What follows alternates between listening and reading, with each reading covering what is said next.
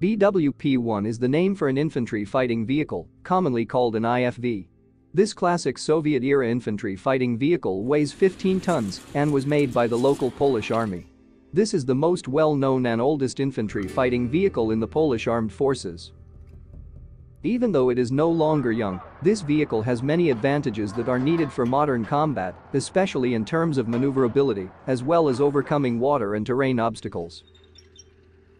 This vehicle debuted in 1966, and more than 42,000 units were made, so this vehicle could be used throughout the world in Soviet Union countries such as China, India, and Czechoslovakia.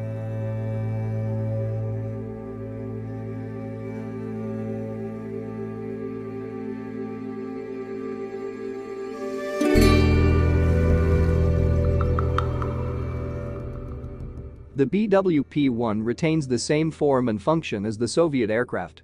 It has a very flat front armor plate at the bow and a flat turret in the center of the vehicle. Using a traditional track and wheel arrangement, there are 6 rubber tire wheels on each side of the hull. The drive sprocket is at the front and the chain idler is at the rear. Thin armor skirts provided basic ballistic protection on both sides of the hull. The hatch for each crew member is located at the top of the fuselage and usually consists of 3 people: the commander, driver, and gunner. The crew compartment can accommodate up to 8 passengers, with access via 2 reinforced hinged doors opening outward at the rear of the vehicle.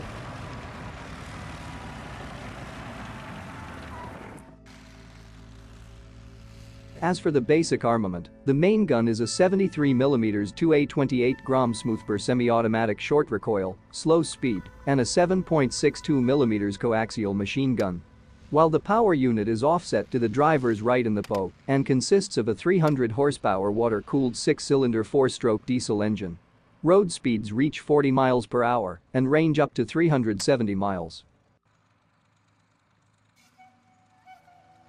Currently, the Polish industry continues to develop variants and sub-subs to meet local needs equipped with advanced weapons that meet the needs of contemporary battlefields.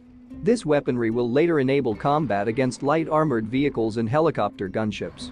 The fire guidance system allows firing while the vehicle is moving, day and night, and in adverse weather conditions, and expands fire capabilities to more effectively combat attack helicopters, anti-tank missiles, and hidden targets.